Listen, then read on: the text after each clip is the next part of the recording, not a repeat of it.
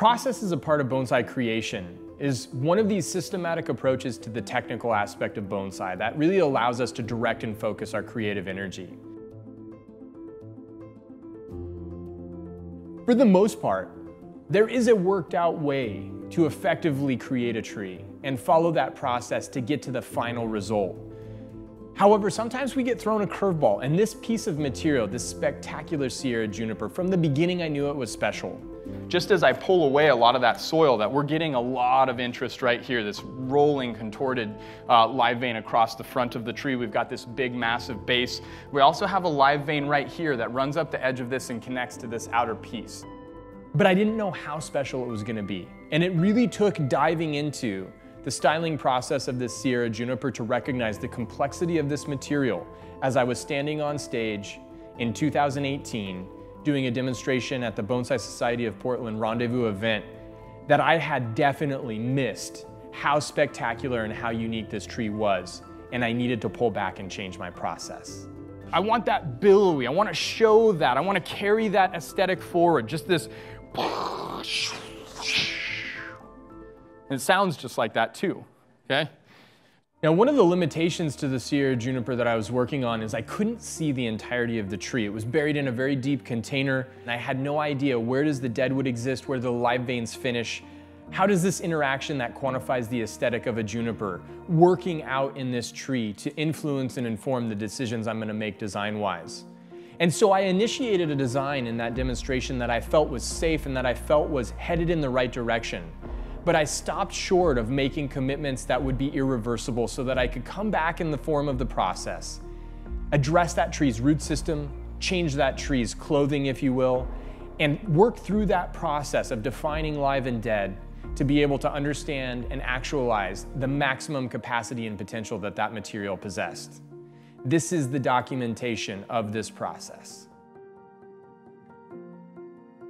After the demonstration in 2018, I brought the Sierra juniper home, and I immediately recognized during that demonstration a repot was going to be the first step in this tree. Now, typically with Yamadori, because there's so much complexity in the design process, I like to style first, allowing me to understand that material and nail the initial repot in terms of position, angle, front, etc. But this tree, with its complexity and not being able to see, not knowing all the information that the tree had to give me, I needed to pursue that repot first so that I could see the full potential of the base and then let that tree recover from the repotting process to actually be able to carry out the other scopes of work that would inform my aesthetic decisions. Now, back in 2020, having the capacity with the tree recovered from the repotting process that was carried out in 2019, we have the ability to confront this material head on, have all the information we need to make the decisions best for the material, and really try to create something as special as the opportunity that presents itself to us.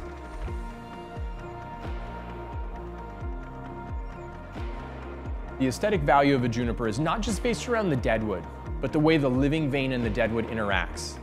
And inside of this piece of material, it was very clear that there's opportunity for a really spectacular engagement of live and dead, but without actually teasing it out. And with the Sierra junipers, unnatural ability to roll living tissue over existing deadwood, I had no idea if what I was seeing was actually going to be dead or alive. And this really meant the first step in the styling process was teasing apart those threads of the living and the dead, defining the edges and the boundaries of that live vein, and really isolating and bringing about that contrast of the living and the dead through the preservation of that shari.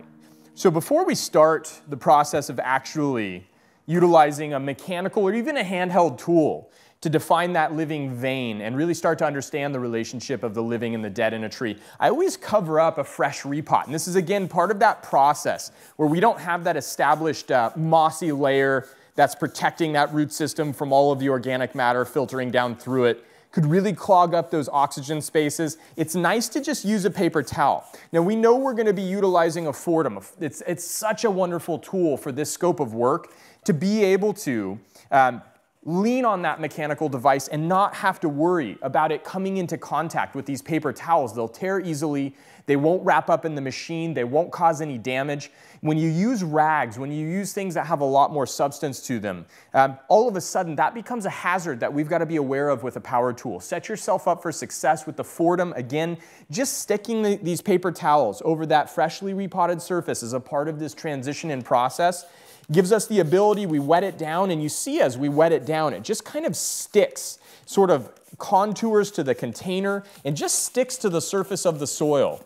Now that we've got it covered, we're ready to dig into this. And this is actually a tree where we went through and cleaned off the heaviest bark already because we really wanted to focus on reducing all of that dead bark that's adhered to the deadwood, bringing out that quantity of deadwood, showing you how to be really light with the Fordham in terms of not leaving behind tool marks, not defacing or deforming, or think about this as carving. This is not a carving exercise.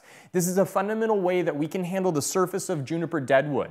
Try and leave as little bit of a trace as possible, trying to make it minimal impact, but get that bark off so we can see that contrast, okay? Now to do this, again, I'm using the Fordham. If you want to take a look at our web store, we've got Fordhams available. We specifically created this package of Fordhams with all of the accoutrements and the parts to be able to meet the bonsai need because it was so tough going and finding all these pieces. These carbide burrs that we're using, I've found are the very best. They're not meant to make big, deep incisions in the wood. They're not meant to remove a lot of tissue at once. They scrape, they kind of really leave a toolless surface to the deadwood that allows us to remove that adhered deadwood without damaging and leaving behind all of those signs of tools. After having cleaned that really, really thick bark, and there's still a little bit of this thick bark, you can see those layers that are established on this living tissue where you can see there's thicker and thinner. Whenever you see these lines running through the bark right here, you automatically know that there's multiple layers that exist there. When we get down to kind of that range, that proximity to the living tissue, really close to it, a few millimeters away is acceptable. Any more than that, we can have things inside of that living tissue feeding on that living vein, borers, larvae, etc., that we want to be aware of. We need to get down to that, and again, we use that sign of those fissures as a real indication. But when we start talking about utilizing a power tool to tease out this contrast of live and dead and define that living tissue, we're really talking about starting at the base of the tree and defining that entry point where that live vein begins, following that process up the tree, and by being disciplined and starting at the base and working your way up the tree, you're able to much more efficiently kind of follow that path, know that you've gotten all of the nooks and crannies and defined every portion of that path, and carry that out onto the branching where possible to maximize that contrast of live and dead. And even when I'm thinking about this, I'm also, at that same time, doing a lot of deadwood work as I'm defining that live vein and creating that contrast, because we have areas like this where we have a stump cut that was in the extraction process removed. We have that superficial flatness that exists on that. I want to break this down, remove the tissue that hopefully has the remnants of a decayed or dead live vein on it, and save myself the time and the effort grinding all that bark off to then create that deadwood. Let's do it on the front end. Okay, anytime I start to talk about the breakdown of this deadwood, I want to show and think about the orientation of this to see the grain and see the texture and see the age from the front, if possible and if consistent with the story. Now we know that the live vein recedes, right, and has kind of this natural exposure to the elements.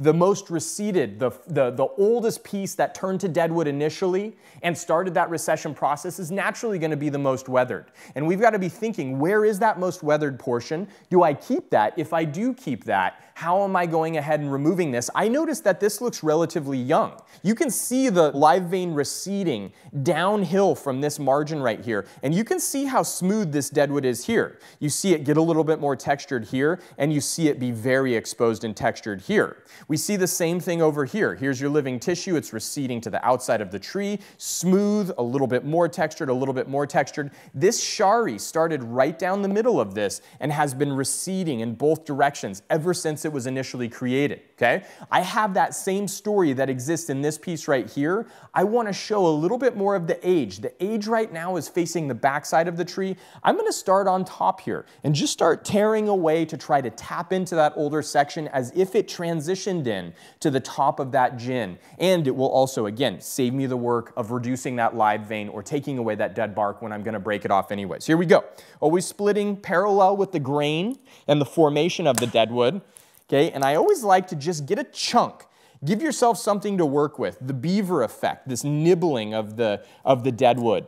That's how we start to create really, really poor dead wood. Dead wood that looks artificial, looks like the tip of a pencil, again, looks like a beaver was chewing on it or something of that nature. That's not really very dramatic dead wood. Okay, when you start getting bigger bites in here, you start exposing the guts of this, you start seeing the interior of the tree, you give yourself these pieces that we can kind of continue to tear, and notice that that's removing bark that we would have been spending time grinding off. One of the biggest problems with deadwood work is a lot of times people carry it too far. They actually hit that sweet spot and keep going because they don't know when to pull back. Okay, we're looking for specific things. I want that shadow play. I want that texture. I'm going to earn that texture in terms of how the light moves over this deadwood. That little white piece, that is the edge of my living tissue. We see how it moves around that piece. Really interesting to tap into that. I now know I'm not going to be reducing further into that tissue, moving down that. That's where my live vein exists.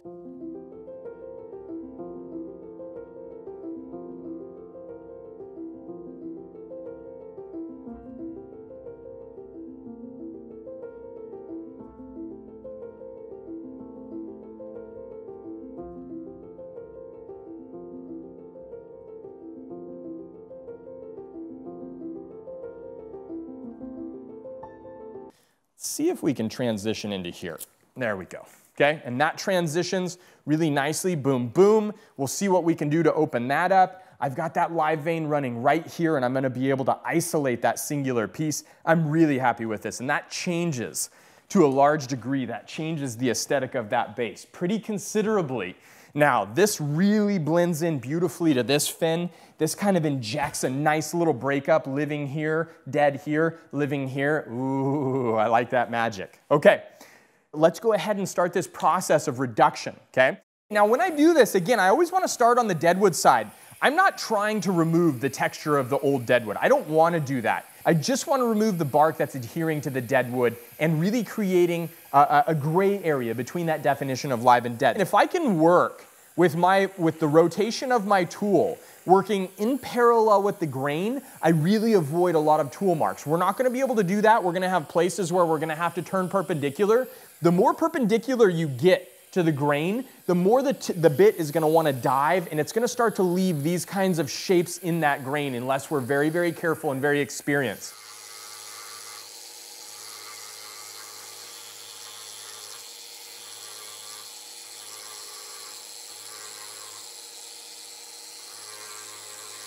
When we nick this living tissue as we're doing this cleaning, not a problem as long as they are small wounds and imperfections, because it oxidizes. It will be red tomorrow. Within 24 hours, you won't really know that you even made a nick there. So you can see that contrast though, you see that brilliance. I need to be seeing that periodically, and I'm going to work off of that as my boundary here. You can see how beautiful that Fordham allows that work to be. And I'm just going to continue to find that reference periodically as I work up the tree.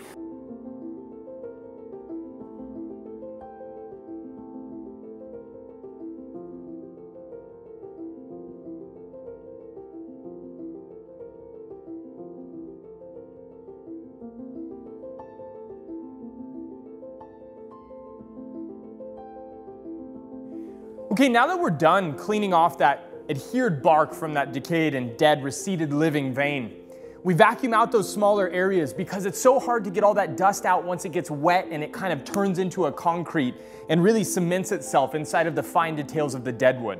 I'm going to go ahead and I'm going to remove my towels now, and you can see there's a few areas where we had some gaps or where they were torn over the process of creating deadwood going through this operation, but for the most part, the entirety of our soil mass is left unimpacted by all of that really fine dust that comes from that live vein cleaning process. Now, most people think when we're going to be doing the deadwood work on a juniper that we need to be washing and scrubbing all of that grit from the mountain off of the tree, but we have to be very careful. The washing process sets us up for success in the painting and preservation process, the application of lime sulfur, but the washing process can set us up for failure as well. Deadwood has a texture, deadwood has a density, deadwood has a character all its own. to be very careful in the washing process, to understand that washing too aggressively can strip that deadwood of its patina, can strip that deadwood of its exterior weathered shell that really does respond well to the lime sulfur, oxidize and give us that beautiful contrast. Washing is as much a significant technique skill and level of understanding as the actual application of lime sulfur itself. The way that Troy and Ryan handle the washing of this tree is absolutely impeccable and paramount to the final product, aesthetically as well as preservative in the deadwood.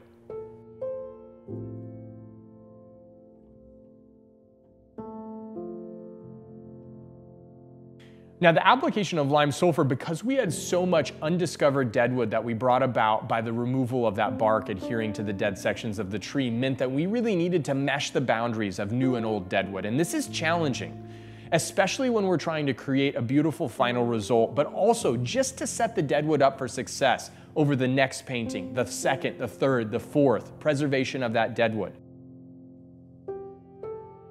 And this is where we use a touch of watercolor, in addition to our lime sulfur, to give it that extra little boost of white mixed perfectly with black, to give it just that shade that makes it look authentic, that makes it look natural, to merge two different textures of deadwood into one singular unit as a representation of contrast to the living tissue.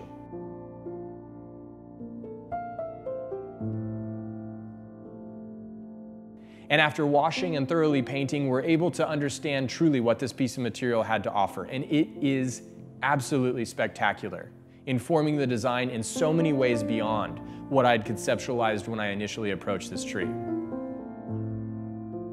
So now that we're washed and painted, it's time to dig into the structure. And again, this is a tree that initially when we were designing this in terms of the demonstration at the Bonsai Society of Portland Rendezvous, there was so much undiscovered potential that we now see in terms of the contrast of live and dead, and that does influence our approach. Now, if you look at Sierra junipers in the native environment, they have this really interesting relationship with the environment around them because the wind and the effect that gives direction to these trees, typically straight, upright, grand, big, sentinel-like trees, whenever they have this lateral movement, this is wind-induced movement.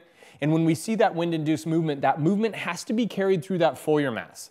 But there's also other factors that are playing into the movement or the oddities that occur in the shapes of Sierra junipers that I really want to capture with this piece. And that is that impact of massive, heavy snow. When we see the Sierra Nevadas, this is the first mountain range that moisture-filled clouds and storms hit as they come off of the Pacific coastline onto the North American continent.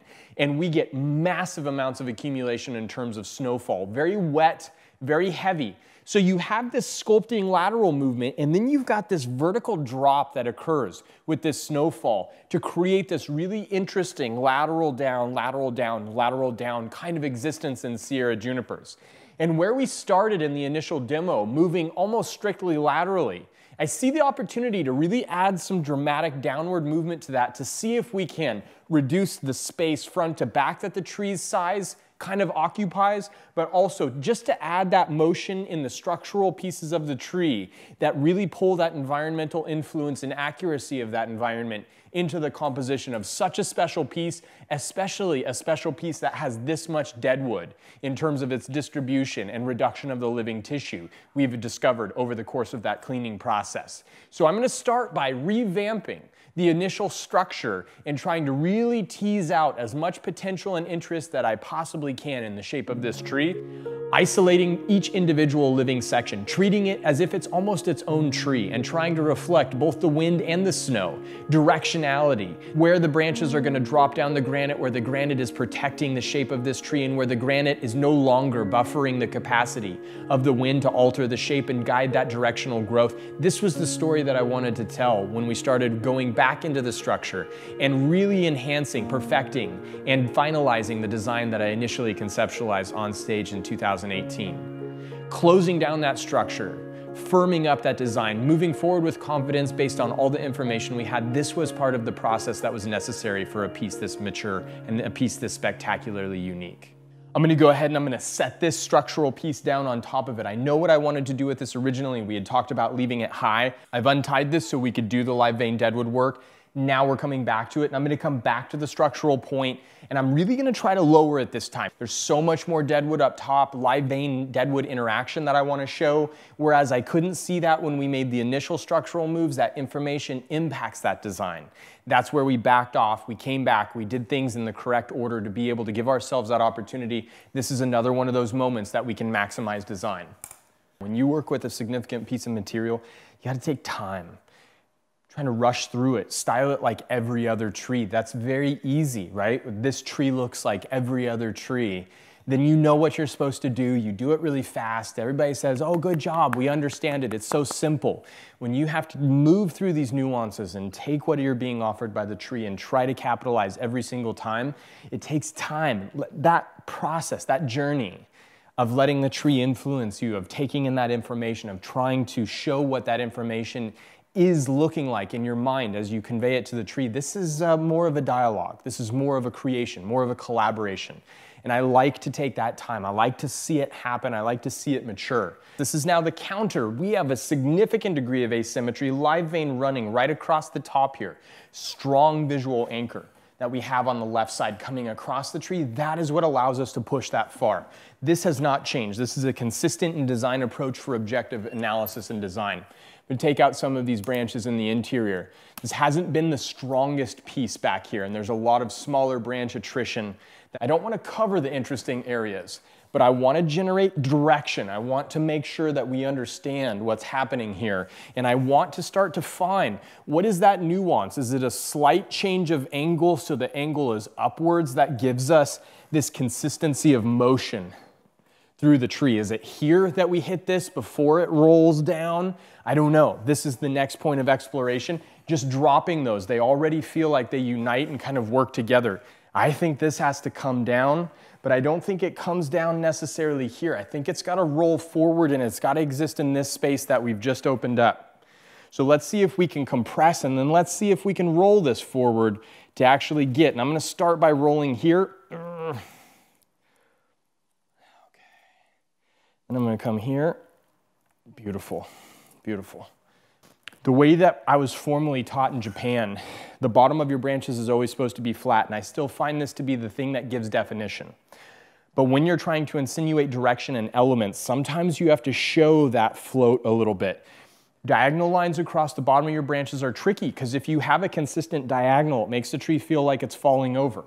But if this tree is dropping on the right side and we've got a little bit of upward diagonal on the left side here that's showing that element, it starts to create this movement through our branches, which is interesting, needs to be utilized in a very controlled and I think a very reserved manner, but it is there for us to pull out some nuance and aesthetic. If we want to use it wisely, use it sparingly. Okay, and clearly now that we're here, this apical region has to be pushed in this direction. Sierra juniper, very snow-oriented shape and creation in terms of causal effects. Let's take a look at that from afar. Oh, that's nice. That push in that direction is nice. Yeah, I like this. I like this a lot. Now we've got to deal with this, but that compression here, our new branching style that's dropping down there, that's very dramatic, small pads, alpine in nature. Let's go ahead and start playing over in here just a little bit. I want to keep some of that wind, but I want to show that snow. So I'm going to drop these down as well. Not all of them, just the strategic pieces that allow me to now connect the two consistently. And when I say the two areas where we're pulling on this kind of nuance of this drop and this lateral and this drop and this lateral, that's really this region right here and this region right here. We need something, at least just a little hint in this space right here. Just a little peekaboo right there, and all of a sudden it changes everything, and that can only come from the back. It gives us that depth, really enhances that depth of our design. We see a bigger tree when we see these little peekaboos in the back. This is an important space in the design of this tree.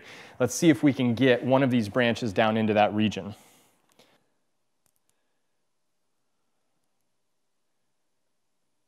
Each time we make a big move, each time we further reinforce that design consistency, it grows in complexity. When we start talking about bonsai as an art form, you've got to really be influenced by the things that you're collaborating with, the medium, the environment, and that's where we start to have this different scope of working, and it should build. You should generate more interest the farther you push the design. Now that the structure is set, I'm going to settle in for the long haul. of wiring out the secondary, tertiary branches.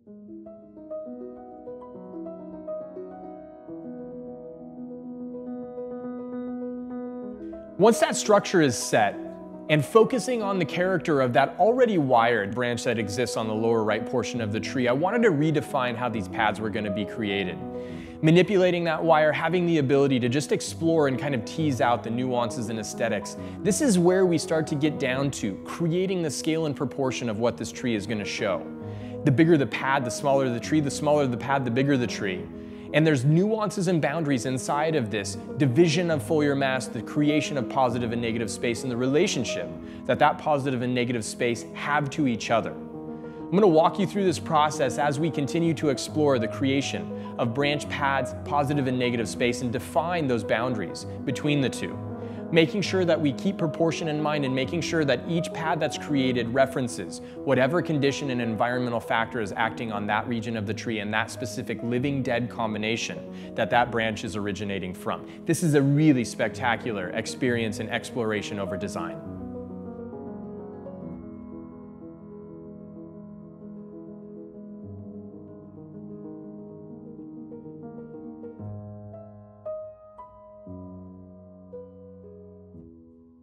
So now we've gone through a very major portion of the secondary tertiaries in the bottom 30% of the tree. The defining branch has really worked out. That's informed and influenced how we've styled these other pads. And again, we started out with that discussion of being able to give a little bit of that nuance of that rise and that environmental factor of wind. We've got that snow working on some of the pieces farther out, the longer pieces, the longer branches, the pieces that are going to carry that kind of change in line with that snow load. I'm happy with the back, and I like the way that some of these areas of interest, just really big, long structural branches that we were able to carry into the structure of the tree and really elevate, create that body and that mass out of this. And again, this is one of those things where people say a branch shouldn't grow back towards the interior of the tree, but when you look at, even in the traditional form of bonsai, the structures that are now thick and mature, that have the interesting lines and movement in them that everybody says, man, a human being can't do that. That's naturally made. Most of that is man-made, right? So the maturation process on these lines, as long as we create beautiful lines, different angles, different spaces, different planes in the movement in terms of changing up those angles and the planes that those lines exist in and spacing between those angles and bends that we create, the more random it looks, the more organic and natural it is. And that's really what's going to mature over the course of time. Especially at this point, the branches are as thin as they're going to be for the future of this tree. We want to put the most dramatic movement in now and allow it to mature and thicken. We can always cut out pieces that don't necessarily fit. We can change and transition once we get pads formed and as this design matures. And when we're looking at those depth-filled branches, the quality of that line, because we see that line from the front looking at the bottom side of that branch, the lines in those branches need to be impeccably executed in order for that quality to consistently move through the entirety of the tree. One more area I wanted to make a particular note about, and I feel like this is more an indication of age in terms of an oxen-dominant, apically dominant tree, where we almost have a secondary apex here. It's a little bit obscure. Is it a secondary apex? Are we making this commitment? It doesn't have to be such an overt gesture of obvious secondary apex, but there is a very kind of pinnacle cap to the foliar mass on the left side of the tree, highlighted by this piece right here. I think it's a great transition up and in. I think this is a very natural line that would form. It carries some of that elemental influence. It is a short, stocky branch where snow would have less of an impact on it. All things consistent with the concepts of the environment and conditions that are creating the design. So this branch is really going to give us the length, and I want to play with the mixture of elements here because I want to show that flow of the wind coming off of this. I also want to use these long branches to show that snow. This is where we want to be really careful to not attach ourselves to an outcome. Okay, and that's challenging, and that also is I think another reason why we tend to go back to an accepted form and an accepted approach, because when you get lost in the exploration process, it is discouraging to a degree. When you get lost in the exploration process, you can always go back to the traditional form and you're never going to be wrong. However, when we're exploring, just because we don't know where we are, it doesn't necessarily mean that we're lost. We cannot attach ourselves to a direction. We can commit to it, we can see if it's going to work, and we can always pull back and simplify it. And when we're talking about combining two elements now, if we combine these two elements and the aesthetic looks too chaotic and we don't have that delivery of that story, it's not visually represented in a way that we find appealing, go back to one. A lot of the effort when we get out to these places, we're going to see so much of the branch line here. A lot of the effort at this point, contour of the pad, that mass, size, scale, these are the things that we start to really kind of lock in at this point. I'm obviously pulling off of this. I don't want to duplicate it. But there is some consistency there. Now, if I have this small little piece out here, I definitely want to create a bigger mass here. That's where I'm going to pull this into that. That's nice there. This is nice. And I'm kind of liking the lateralness that's existing here. I don't need this to have that kind of drop. Typically, this is against the grain of design to have inconsistent angles that exist within your structural branches. But when we look at natural trees, it's very, very common. There's nothing abnormal about it from the perspective of something looking natural and having that inconsistency. It's actually the inconsistency that contributes a lot to the quote-unquote natural. One of the more challenging things over the course of my apprenticeship to learn was what is the sensation and what are the triggers that something is working, and what are the sensation and triggers that something is not working. Because oftentimes in bonsai design, when we continue to look at something, we say, man, I like that, and we become attached to something. And I'm no different, right? It's not like nobody's immune to this occurrence. And I used to see Mr. Kimura create these shapes and forms that I was just like, yes, that looks awesome. And then he would say, nah, it doesn't work, and he would change it. And that objectivity, I admired that. I think it takes a lot of strength to be so objective about your work as to see something that does trigger some sort of sensation and not be so doped up by that sensation that you feel like that is the best that it can be. He knew that it could be better, and he would change it for the better. Now that was exactly where I wanted to get, and it's been a long study at Mirai. Now, when I step back, I'll actually have a much purer sense of whether or not this works, because being up close, it's just right now, it's a feeling, but it's not objective. You need to take that step back and get that objectivity, and if my eye continues to go to certain areas on the tree, if for whatever reason it's drawn there, that's a bad thing. That means that it's not working. Oftentimes we tend to misinterpret our eye being drawn to an area as being a really positive thing. That's not. Right? It's when your eye can take in the entirety of the composition that you've hit it. That's when you've nailed it. That's when you can feel sort of confident that your work has completely followed through. Oh, this is fantastic right here. A lot of rhythm. I could see where this is already potentially going to be too heavy and it's getting very busy, but let's go ahead and play it out. Let's see what happens. Let's not react too quickly. Let's organize. Let's thin down. It's going to change the physical mass of that region of the tree. So I'm going to carry this back. Even though we're getting that windward section, we are going to compress the height as a component of age, as a component of environment. I like that. I like that flattened out, kind of reduced effect, length. Boom, pushing out here. But I'm really using this for the length. These to drop, this for the length. Feels as though the snow is becoming the predominant force in the design. Don't you think? The apex was really the last hurdle that we needed to cross, and the apex was a tough thing to form.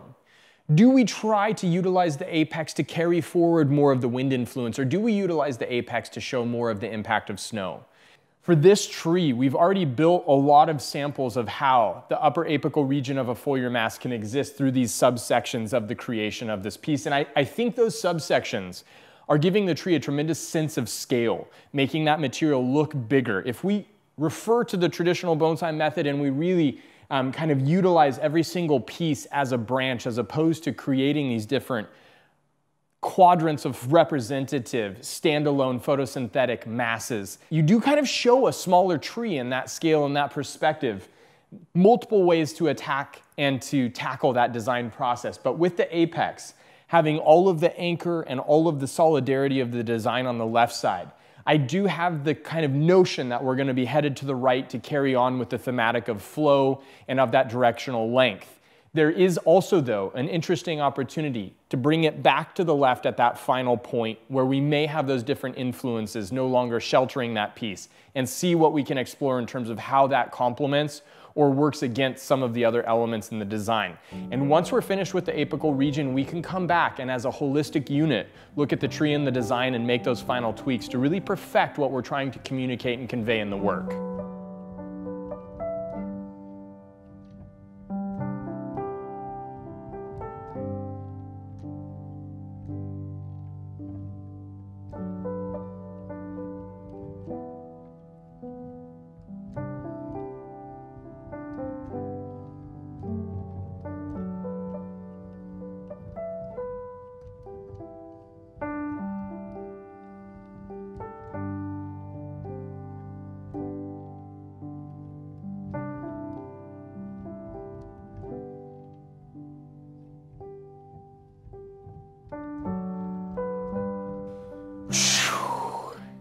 Voila, finished. Now, I had some reservations about the apex. First and foremost, and this is something I think we can correct in the future, it's relatively vertically oriented and I would love to push it to the right a little bit further. For where it's at now, for where the structure is at, for all of the work that we've done, I'm satisfied with it, but I recognize there's one more step that we could take to improve that quality.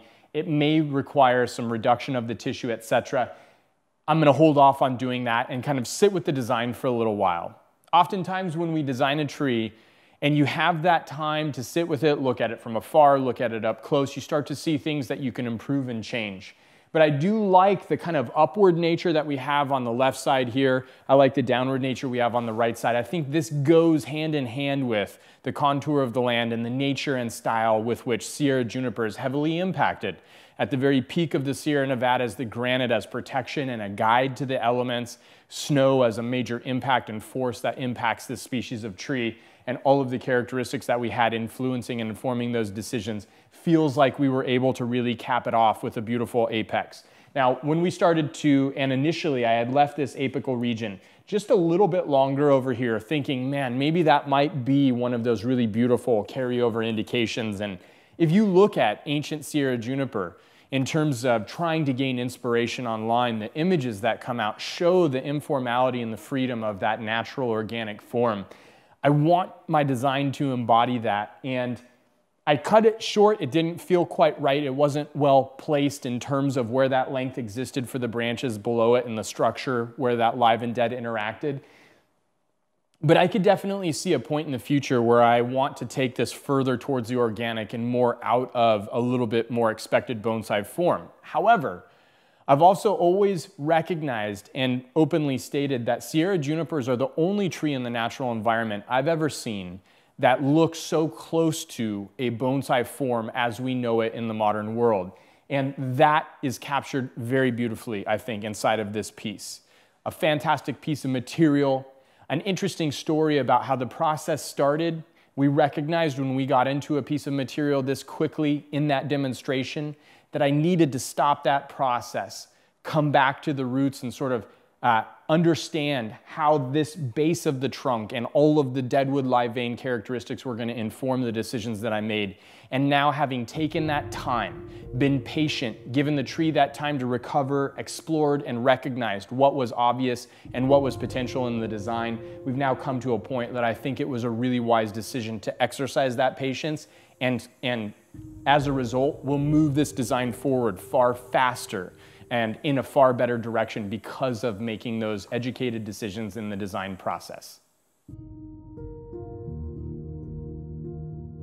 Ultimately, when I look at Sierra junipers in the high Sierras, at the very peak of those granite domes where the influence of wind and the influence of snow impact that, it's still the closest replication to the bonsai form that we find in the natural environment to this day. And so I carried forward with the utilization of snow creating the standard coniferous apical formation, foregoing the impact of wind, recognizing that this is that moment where the branches are carrying enough context to really show those elements and factors acting on them, the individual pieces of the live vein and deadwood, showing different trees within the singular whole of all of those pieces united, and we finally achieved the consistency of design, the delivery of that environment, the execution of those elements to create one very complex unit inside of one tree. All of these parts adding to the greater sum and this really magical final product that we were able to achieve. This is one of the most enjoyable processes I've gotten to go through as a bonsai professional, and I'm really happy with the result.